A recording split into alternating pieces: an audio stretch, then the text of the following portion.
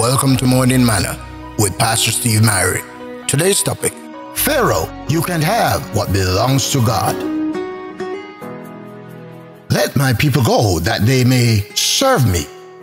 Exodus 8:1. The same God who said to Pharaoh, let my people go, is saying again, Pharaoh, you've got something that belongs to me. You've picked a fight you can't win. I'm going to set this child of mine free. And there's nothing you can do about it. For too long, Pharaoh has contaminated your mind and caused you to think that you're a zero, a reject, a nothing. That's a lie. God doesn't check your bank account, your nationality, your education, or your talent to see if he can use you.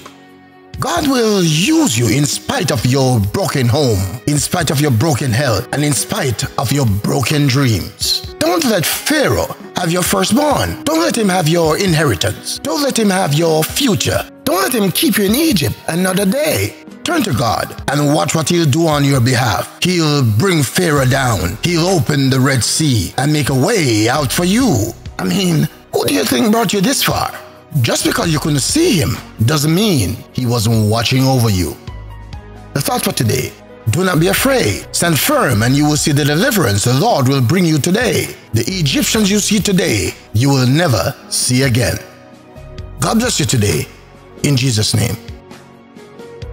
Please remember to like and subscribe to my page on YouTube. Your support is much appreciated. Waymaker, miracle worker, promise keeper, light in the darkness.